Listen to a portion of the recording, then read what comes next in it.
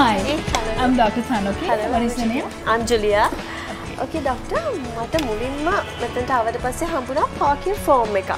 ඇත්තටම මේක මගේ first experience එක මේ වගේ form එකක් හම්බ වෙච්ච. මොකක්ද මේ form එක? PARQ කියන්නේ physical activity readiness questionnaire. දැන් ඔයාලට පේනවා ඇතිනේ මෙතන මේකෙන් වගේ සමහර ප්‍රශ්න අහලා තිබ්බා. chest pain තිබ්බද ඔයාලට මේ කලන්ත දාල් එහෙම experience එකක් තිබ්බද? මේ එකකට හරි ඔයා yes කියලා answer කරා නම් ඔයා මේ gym එකට මේ join වෙන සුදුසු නෑ. ඉස්සෙල්ලා ડોක්ටර් කෙනෙක් හම්බ වෙන්නේ නැතුව. so මේක සාමාන්‍ය ලංකාව විතරක් නෙමෙයි ලෝකේ හැමතැනම කරන practice එකක් standard එකක් වශයෙන්. මේක හැමෝටම safe exercise practice එකක යෙදෙන්න ඊට කලින් PARQ form එකක් fill කරන්න.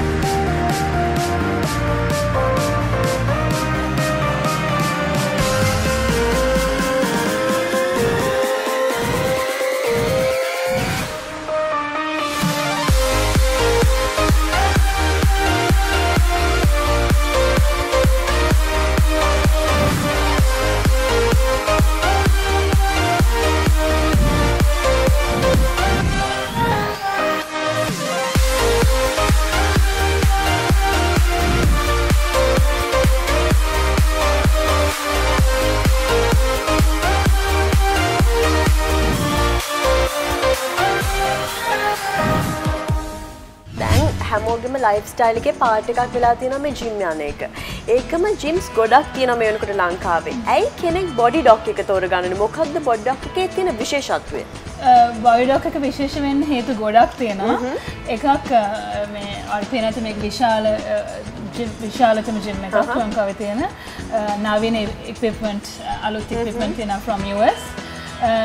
ලංකාවට අපි හඳුන්වා දීලා තියෙනවා ගොඩක් මේ new equipment අපි ළඟ විතරක් තියෙන. ඊට අමතරව මේක ජිම් එකක් පමණක් නෙමෙයි ගොඩක් දේවල් තමයි මෙතන තියෙනවා මේ classes තියෙනවා yoga, zumba, crossfit. ඒ වගේ ගොඩක් classes තියෙනවා. අපි swimming තියෙනවා, steam, sauna, jacuzzi, badminton, table tennis, pool lounge. තව අපේ සලෝන් එකක් තියෙනවා රමි ෆර්නෑන්ඩෝ and සෝතිස් ඇස්තෙටික් සෙන්ටර් එකත් එක්ක මේ ඔක්කොම ඒවා එක වහලක් යට තියෙන එක තමයි විශේෂත්වය. but ඊට වඩා අපි කැපිලා පේන්නේ ලංකාවේ තියෙන ප්‍රථම හා එකම medically oriented gym. වෛද්‍ය පසුබිමක් මුල් කොටගෙන ඉදි කරපු එකම gym එක දැනට තියෙන බොඩි ඩොක් කියලා කියන්න මම කැමතියි. මොකද අපේ full complete clinic එකක් තියෙනවා. දැන් හදිසියෙ දැන් මෙතන ඔයාගේ එක question එකක් හරි yes හරි වැටුණොත් අපි ඔයාව ගෙනහිල්ලා pressure check කරලා ඔක්කොම බලලා ඔයාගේ complete check up එකක් කරලා තමයි blood ඔක්කොම check කරලා අවශ්‍ය නම් එහෙම කරලා තමයි gym එකට බඳගන්නේ. ඒ පහසුකම් ඔක්කොමත් වෛද්‍ය පහසුකම් ඔක්කොම මෙතන සපයනවා. ඒක තමයි අපේ අරමුණ.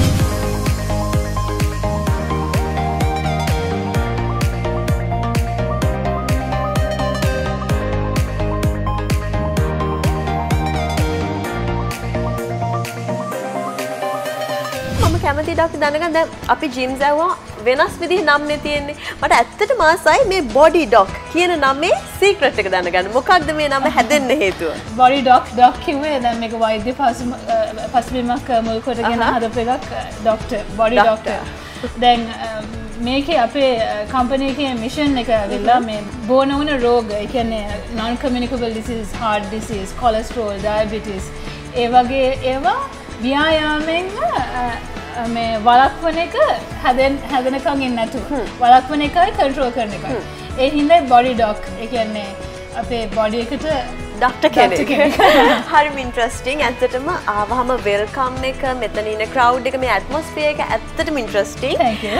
ඒකම ඩොක්ටර් දැන් මෙතනින් එහාට අද මම මේ බොඩි ඩොක් එකත් එක්ක වැඩ කරන්න පටන් ගන්නවා. මම ස්ටාර්ට් කරනවා. මට මොනවද මෙතනින් පටන් ගන්න පුළුවන්? මගේ කොහොමද මේක ස්ටාර්ට් කරන්නේ? මේ ජිම් කියන ඒ පසුබිම මම කොහොමද ස්ටාර්ට් කරන්නේ?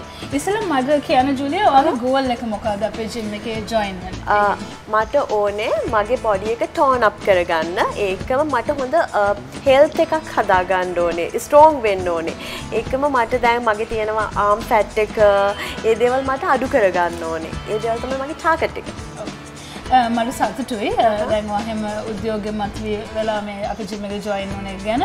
අපි අපේ ළඟ ඉන්න හොඳ ඉන්ස්ට්‍රක්ටර්ස්ලා මේ ඒගොල්ලෝ ආව ගයිඩ් කරයි. මේක හැබැයි මතක තියාගන්න ඕනේ මේක ටික දවසකින් මාසෙකින් වගේ කරලා නතර කරන දෙයක් නෙමෙයි. මේක දීර්ඝ කාලිනව යන්න ඕනේ ජර්නි එකක්. මේක කමිට්මන්ට් ඩෙඩිකේෂන් අපි මහන්සි වෙලා එක දිගටම කරොත් තමයි රිසල්ට්ස් ලබා ගන්න පුළුවන්. රිසල්ට්ස් රඳා පැවතෙන්නේ. ඒ කියන්නේ ටික කාලයක් කරලා කෙට්ටු වෙලා මේක නතර කරන්න පුළුවන් එකක් නෙමෙයි.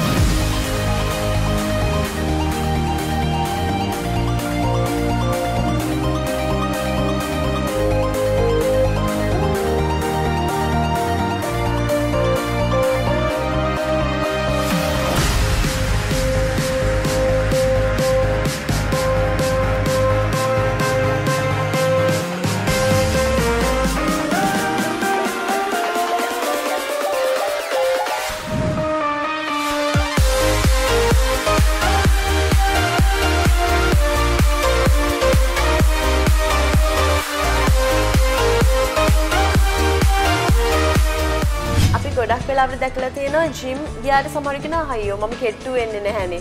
මම ඇයි තාමත් කෙට්ටු වෙන්නේ නැත්තේ? මේ ජිම් එක ඩයට් ප්ලෑන් එකක් එක්කද යන්න ඕනේ? අනිවාර්යයෙන්ම.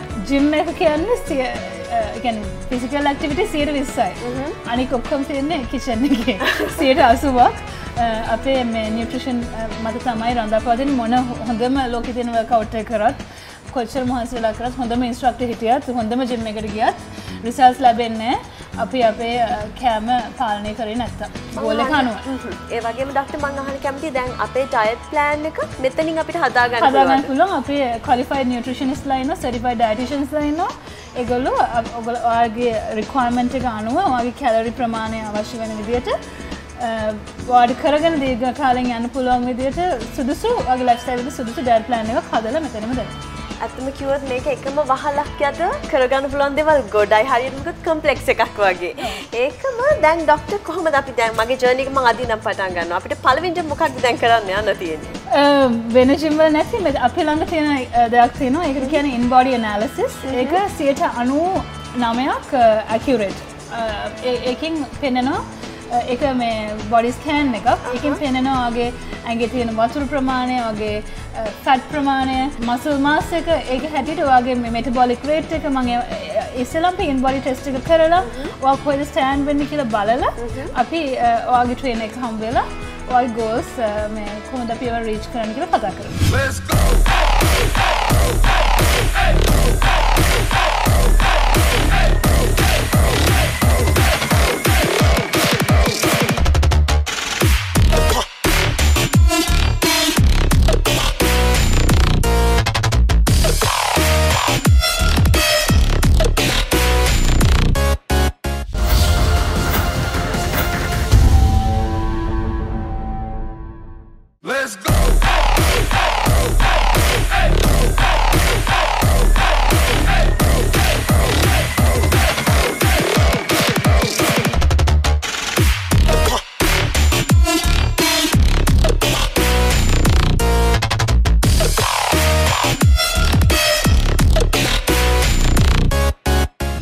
Julia, අපි දැන් ගිහිල්ලා වගේ ඉන්ස්ට්‍රක්ටර්ව හම්බ වෙලා in body test එක කරමු. We need Dylan. He will be your instructor. This is Julia. Dylan, අපි මේ මිස්ගේ ඉස්සෙල්ලාම in body test එක කරලා ඉමු.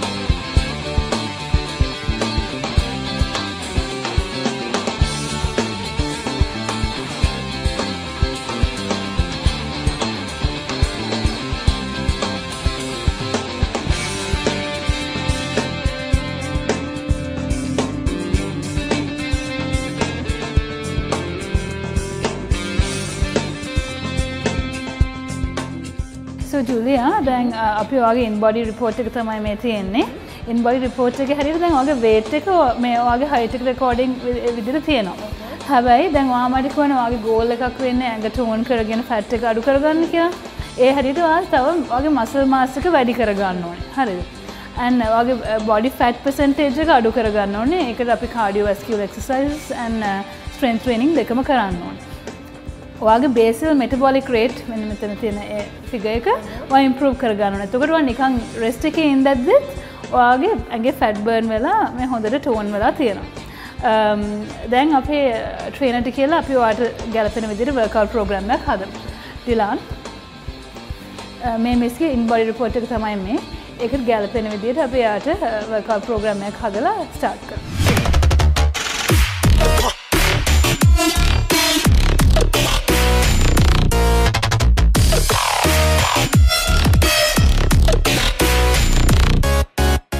So අපි ව්‍යායාම කරන්න කලින් warm up and stretching එක හරිම important. මොකද ශරීරයේ ක්‍රමක්‍රමයෙන් gradually අපි increase කරන්න ඕනේ ඇඟේ temperature එක, කියන්නේ උෂ්ණත්වය, heart rate එක, රුධිර ගමනය, ඒ කියන්නේ අපේ muscles වලට හොඳට oxygen ලබා දෙන්න blood flow එක වැඩි වෙන්න ඕනේ. ඒ නිසා අපි එකපාරට ඇඟ shock කරන්නේ නැතුව ක්‍රමක්‍රමයෙන් warm up කරලා ඇඟ සූදානම් කරනවා ඇඟයි මානසික mental readiness එකකුත් එනවා මේ warm up session එකකින්. So ඒ warm up එකකින් important දේ අපේ joints loose වෙනවා.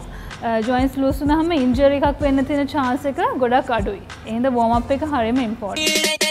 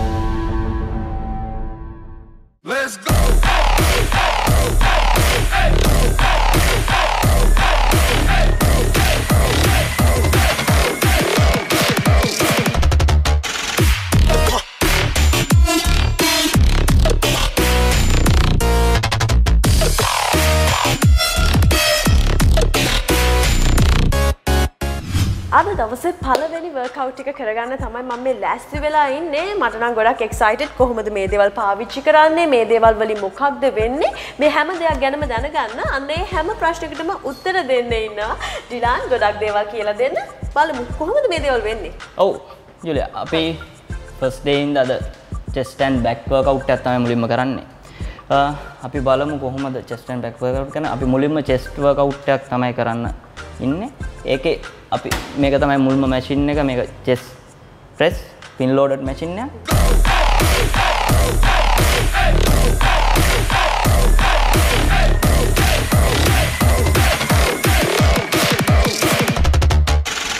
මේකෙදි අපේ muscle එකේ chest muscle එක pectoralis muscle එක කියලා මේකේ middle part එක තමයි මේ දේ කරන්නේ. මේකෙදි අපේ muscle එකේ fat burning කරගන්න පුළුවන්, muscle එක strengthening කරගන්න පුළුවන්, ඒ වගේ muscle එක build up කරගන්න. ඒ වගේ benefit ගොඩක් තියෙනවා. අපේ overall health එකට ගොඩක් benefit එකක් තියෙනවා.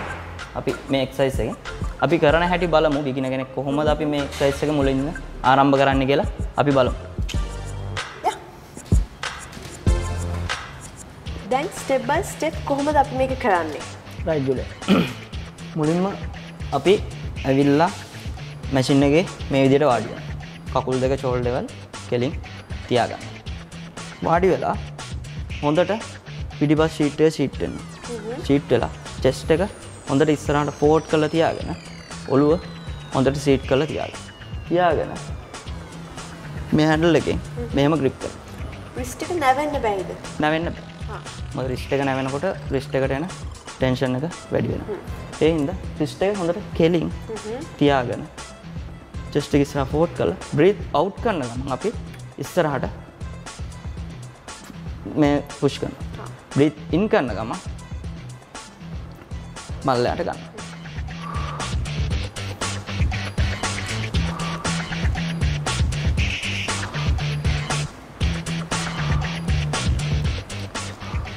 ඒ විදිහට අපි repetition 10ක් හෝ 12ක් වාර set 4ක් හෝ 3ක් වගේ කරන්න පුළුවන්. එතකොට මේ lift වෙන්නේ weight එකක්. මේ weight එක beginner කෙනෙක් නම් පටන් ගද්දි කොයි වගේද අපි start කරන්නේ? මුලින්ම අපි low weight එකකින් කරනවා නම් හොඳයි. කියන පටන් හේතුව තමයි beginner කෙනෙක්ගේ muscle strong නැහැ heavy weight එකක් කරන්න. ඒකින්ද එයා ඒ ස්ට්‍රොං එක හදාගන්න පොඩි weight එකක් පාවිච්චි කරලා ක්‍රමානුකූලව තමයි අපි ඒ heavy weight වලට ලොකු weight එකකට යන්න ඕනේ.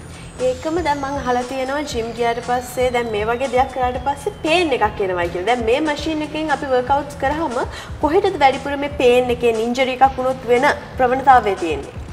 injury එකක් වුණොත් අපි වෙන වැඩිපුරම ප්‍රවණතාවය තියෙන අපේ shoulders. මොකද shoulders joint එකට තමයි මොකද අපි ලොකු weight එකක් දාලා කරන්න ගියොත් මුලින්ම ආපු දවසේම injury එකක් වෙන ප්‍රවණතාවය වැඩි. මොකද chest එකෙන් නෙවෙයි අපි workout වෙන්නේ පාර අපි use කරන්නේ අපේ shoulders. එතකොට අපේ shoulder muscle එකේ අපේ joint එකේ මේ injury එකක් වෙන්න පුළුවන්. ඒකම දැන් කිව්වා reps 12 sets 3ක් විතර අපි කරන්න ඕනේ කියලා. එතකොට මේ එකින් එකට break time එකක් තියෙනවා. ඒ time එක කොච්චරක්ද ඕනේ? set එකකින් තව එකකට. set 4ට යනකොට තප්පර 45ක වගේ break එකක් ගන්න පුළුවන්. beginner කෙනෙක්ට තප්පර 45ක් තප්පර 50ක වගේ break එකක් අතර ප්‍රශ්නයක් නැහැ. එහෙනම් දැන් මගේ chance එක.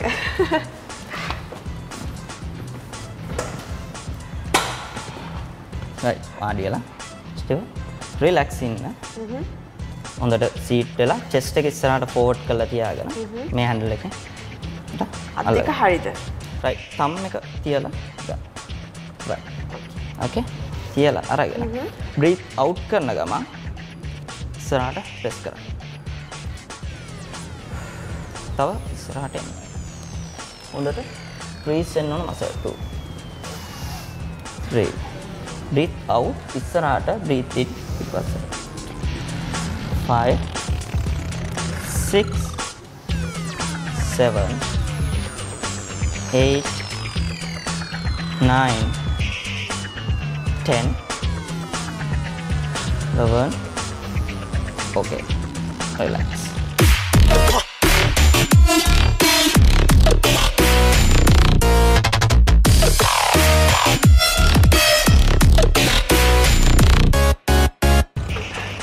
Okay Julie. ඔයාට කොහෙටද ෆීල් උනේ? shoulders වලටයි chest එකටයි. right. ඔව්.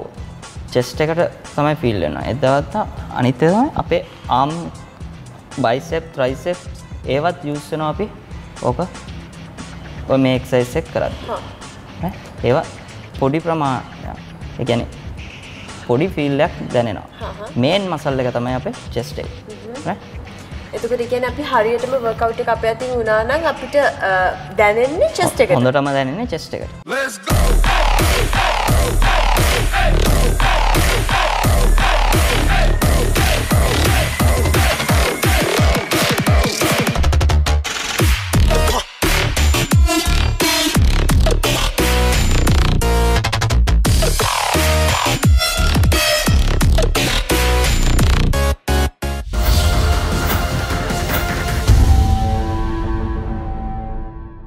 Let's go.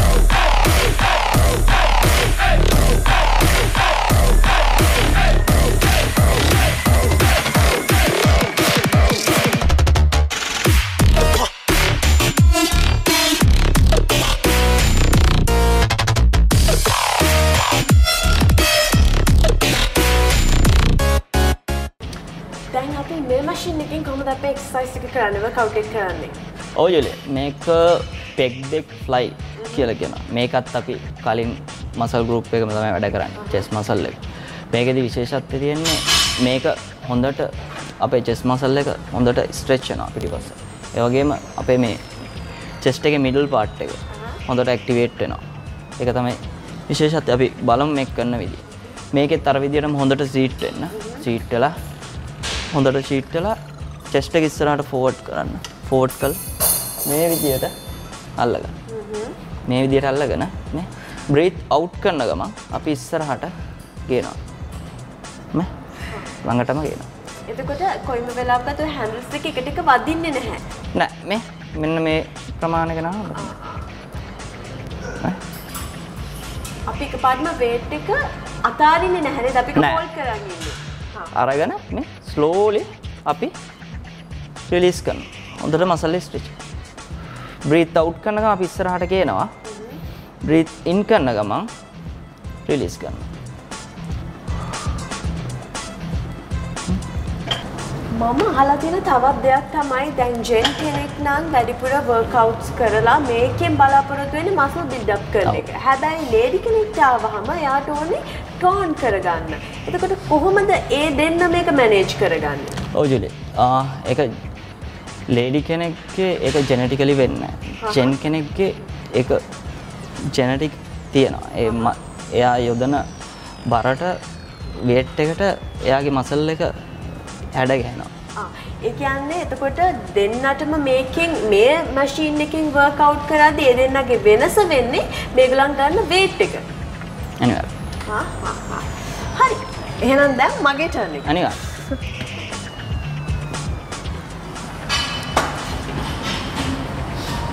හොඳට සීට් වෙලා. right. breathe out කරන ගමන් ඉස්සරහට. තවත් දෙක පොඩ්ඩක් දිග්ගස්. කෙලි. අන්න.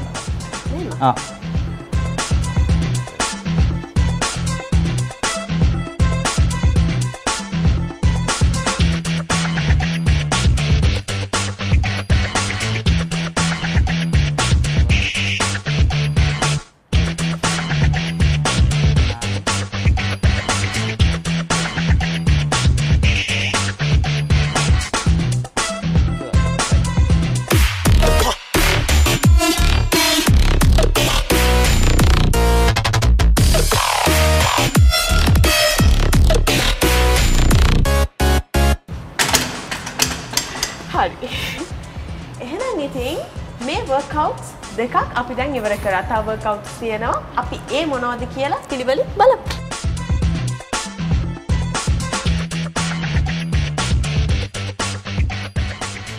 අද දවසේ අපි අපේ third exercise එක කරන්න තමයි මේ ලෑස්ති වෙලා තියෙන්නේ.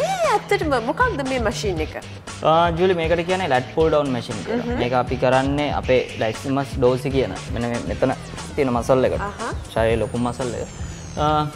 මේකේදී අපේ back එකේ muscle strong වෙනවා. ඒක rotator cuff stabilizer muscle හොඳට strong වෙනවා. ඒ වගේම ඒ strong වෙන අපිට පුළුවන් හොඳට push movement එහෙම හොඳට කරන්න. එතකොට ඒකේ benefits තමයි ඒ දේවල්. හරි. එහෙනම් අපි කියමු step by step කොහොමද මේක කරන්න කියලා. ඔව් අපි බලමු. මුලින්ම අපි මැෂින් එක අපේ shoulder එකට චුට්ටක් දුරින් අල්ලගන්න. අල්ලගෙන මේකේ වාඩි වෙනවා මේ විදිහට. හොඳට කකුල් දෙක හිර කරගන්න ඕනේ මේ hold එක. ඒ කියන්නේ thighs වලට මේ circles දෙක වගේදී set වෙන්න ඕනේ. set වෙනවා. හිර කරගෙන චුට්ටක් ඇඟෙන් පිටිපස්සට ඇංගල්. ගොඩාක්ම ඇංගල් වෙන්නේ නැහැ. පොඩ්ඩයි. ඊට පස්සේ breathe out කරන ගමන් අපි මේක පුල් කරනවා අපේ upper chest එක ගන්න. පුල් කරලා release කරද්දි පොඩ්ඩක් breathe out කරනවා release කරනවා ඉස්සරහට පොඩ්ඩක් move වෙනවා. chest එකේ ගෑවෙන්න මුලින්ම අපි ඒ ගාවට ගන්න. right.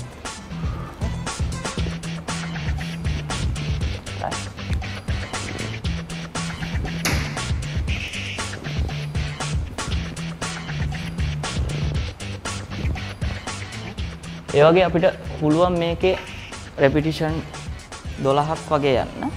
repetition 12ක් set 4ක් වගේ අපිට යන්න පුළුවන්. එතකොට beginner කෙනෙක්ගේ weight එක අපි මුලින්ම අපි ඒකෙත් අර විදිහටමයි. අර විදිහටම low weight එකකින් තමයි පටන් ගන්නේ.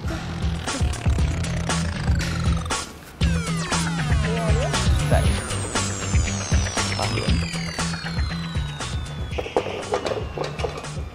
චුට්ටක් එකෙන් ඇන්ගල් වුණා. හොඳට උඩට මේක තියාගන්න. right? ඔයගේ upper chest එක. breathe out කරන ගමන් තා පොඩ්ඩක් උඩට. 3 5 6 7 උඩට ගද්දි පොඩ්ඩක් ඉස්සරහට ඇඟේ මූව් වෙනවා. පිටිපස්සට යද්දි අර පොඩි මූවමන්ට් එකක් තියෙනවා. පිටිපස්සට යනවා.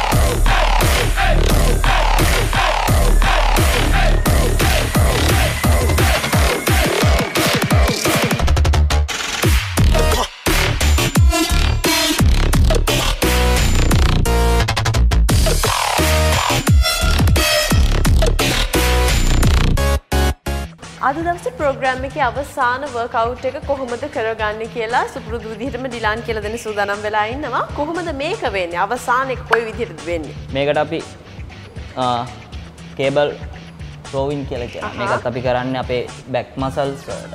මේක වැඩිපුරම අපි ඉරෙක්ටර් ෆයිනස් මසල් අපේ ලෝවර් බැක් එක. ඒ වගේම අපේ බැක් එකේ අප කොටස වර්ක්අවුට් කරනවා. මේකේදී බෙනිෆිට් එක තමයි අපේ මේ ස්පයිනල් කෝඩ් එක වටේ තියෙන ඉරෙක්ටර් ෆයිනස් මසල් ස්ට්‍රෝං වුණාම ඒකට මේ ස්පයිනල් කෝඩ් එකට වෙන ඩැමේජ් එක ගොඩක් අඩු වෙනවා. අපිට ගොඩක් අඩු කරගන්න. අපි බලමු කොහොමද එක්සර්සයිස් එක කරන්නේ කියලා. අපි මෙන්න මේ විදියට කකුල තියාගෙන මෙන්න මේ විදියට පොඩි බෙන්ඩ් එකක් තියාගන්න. කොයි වෙලාවෙත් මෙහෙම කෙලින් තියාගන්න එපා. ස්ට්‍රේට් කරලා තියාගන්න එපා. මේ පොඩි බෙන්ඩ් එකක් තියාගන්න. හරි. කොන්ද හොඳට කෙලින් තියාගෙන මේකෙන් මේ විදියට අල්ලගන්න. අල්ලගෙන කෙනාව ඉස්සරහ. ගත්තා. අරගෙන හොඳ chest එක ඉස්සරහට forward කරලා තියාගන්න. breathe out කරන ගමන් අපේ ඇඟ පැත්තට ඇදලා ගන්නවා. ඇදලා අරගෙන back muscle හොඳට crease කරලා තියාගන්න. crease කරලා තියාගෙන slowly අපි හොඳට ඉස්සරහට stretch වෙන muscle එක.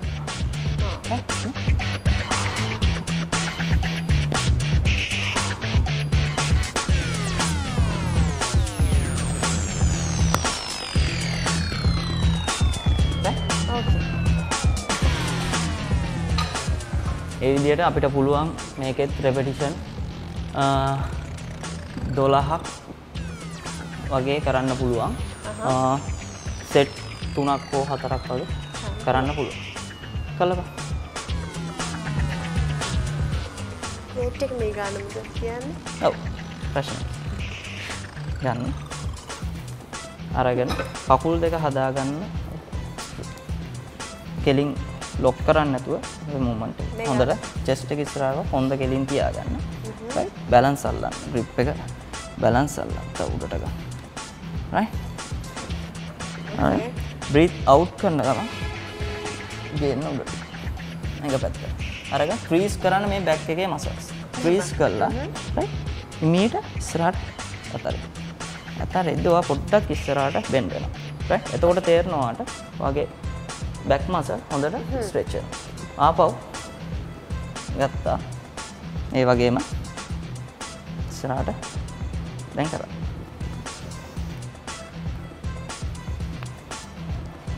breathe out කරන ගමන් ගත්තා. breathe in කරන ගමන් release කරා.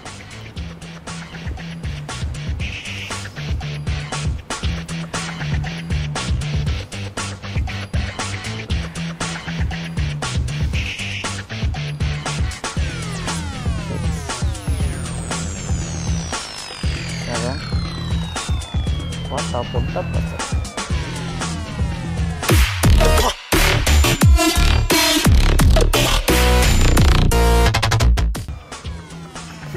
ඔව් යුලි. අද පළවෙනි දවසේ කොහොමද? එක්ස්පීරියන්ස් එක ගොඩක් හොඳයි, සෙෂන් එක හොඳයි, හැබැයි ටිකක් අමාරුයි. ඒකම Dilan thank you so much. මම දන්නේ නැති machines මට අලුත් exercises ගොඩක් කියලා දුන්නා. අපේ යාළුවොත් අනිවාර්යයෙන්ම ගොඩක් දේවල් ඉගෙන ගන්න ඇති. gym එකක් කොහොමද හරි විදිහට use කරන්නේ, හරියට exercises කරන්නේ කොහොමද කියලා. Thank you so much. Okay, welcome. Let's go.